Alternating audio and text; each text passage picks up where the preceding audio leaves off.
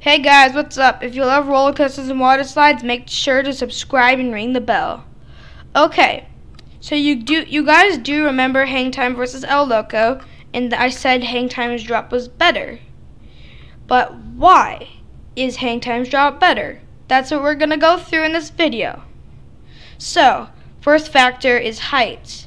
This is important because it's the length of the drop.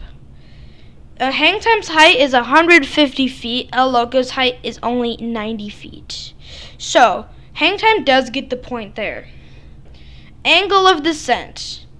Hang Time has a steeper drop than El Loco because Hang Time's angle of descent is 96 and El Loco's is 90. Speed down the drop. I know Hang Time might win this one for some people, but for me, it's El Loco. It has no trim brakes, and it flies down that drop. But you'll find out what it flies into next. Element after the drop. Hang Time wins because it has an inversion, but El Loco loses because it just flies into the mid-course brake runs. One out of the two mid-course brake runs anyways. Now, so scariness of the drop. Even though earlier I said El Loco's drop was faster, I think Hang Time's drop is scarier. Why? It's because it starts up here, and it looks like you're gonna fly down and die.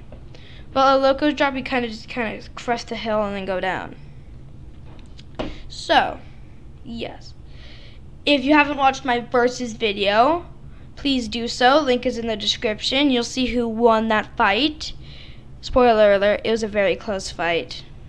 Okay, thanks for watching. Hope you enjoyed the video. Like, share, subscribe, and this is Coaster Slides signing off.